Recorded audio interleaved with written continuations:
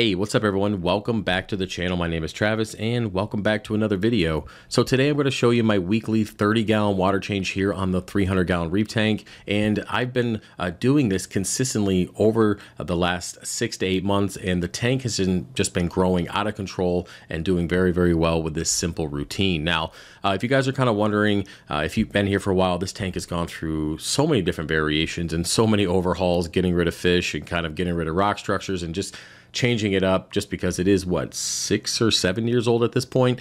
And I think this is the 4th overhaul, I want to say, something like that. Either way, it's been about 8 to 10 months since we did our last overhaul, and the corals are growing extremely quickly.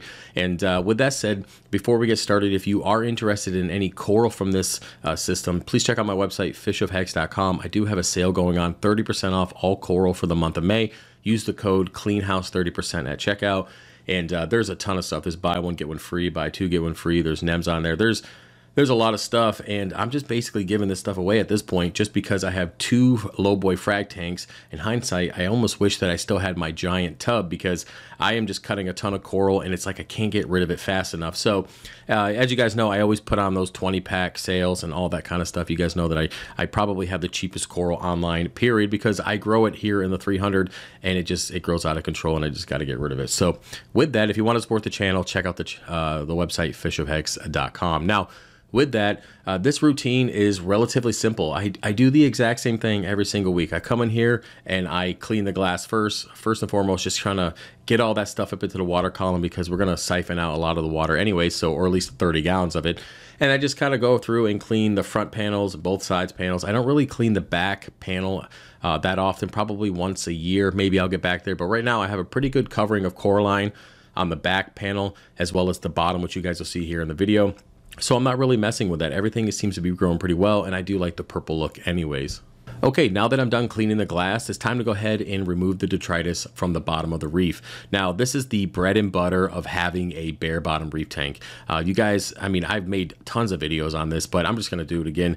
I love having a bare bottom reef tank for this reason, and I'm gonna mention the other reasons as well in this video, just in case you're kind of on the fence about it. I love being able to come in here with the tube, and I can just move some of these frag rocks around, which basically you've seen these little islands of corals that I have on the bottom of the tank. I just get to move them around a little bit, get in there with the tube and suck out all the detritus.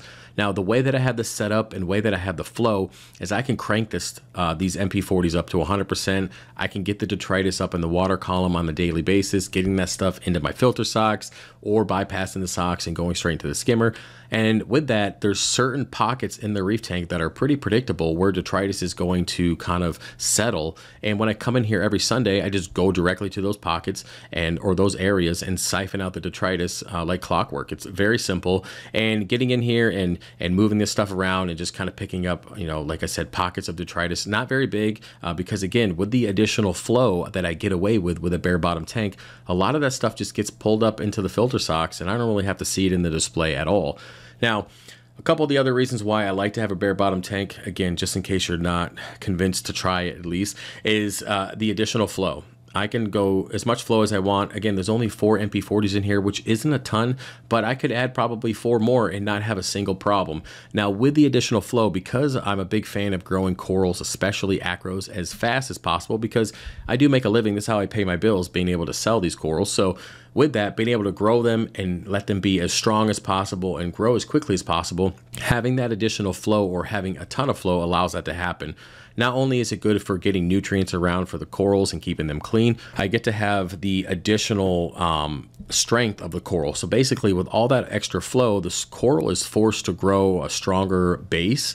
It has to grow thicker branches. It has to be a stronger coral to be able to stay on that rock structure and to be able to, I guess, essentially survive the reef tank or the environment. So I'm growing faster corals, healthier corals, stronger corals, all because I can have a bare bottom tank with a ton of flow going all the time, exception at night. I do turn it down so my fish can take a break, but also I get some pretty strong fish. I mean, all these fish probably have abs because they're in here working out all the time with all this flow. So with that, the benefits are really good for the reef tank, and I'm set on bare bottom. Yes, I have had sand in my tanks before. I've grown acropora and done very well in it, but because again, I do this for a living, this is how I pay my bills. I like to grow them quicker, faster.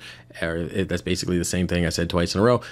Stronger, colorful, or all those good things. And being able to do that with a bare bottom tank is just easier for me. And if it's easy, I'll keep doing it, right?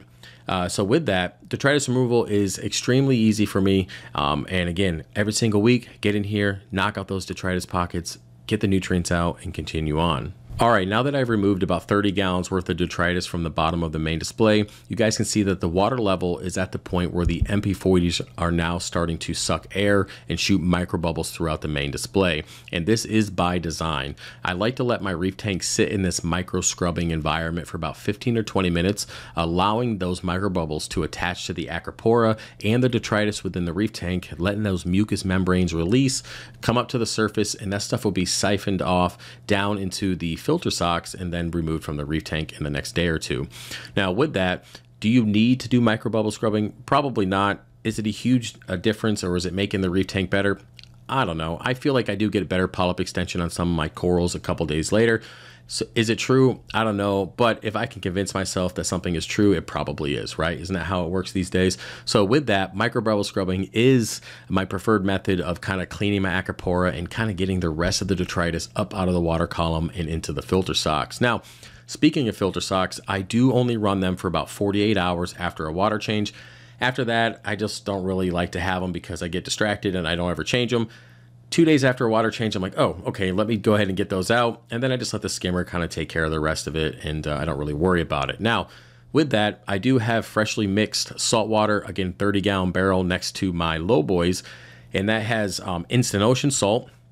As you guys know, I stopped using Fritz. I'm not using reef crystals or anything like that. It's just standard instant ocean at 1.026, heated to 79 degrees, and I just dump it into my sump, turn on the return pump a couple times, fill the main display back up, and let everything go back to normal. Now, one thing I do want to know is if I'm about to do my weekly water change and I test my nitrates and phosphates and I find out they're either really low or just kind of on the verge of I don't really want to take a chance of lowering them any more than they should be, then I will skip that weekly water change like I did last week. When I got back from my jiu-jitsu trip, I had my low phosphate, so I didn't do a water change last week, but I am testing my nutrients are back to normal, so I'm debating on if I'm going to do one this weekend.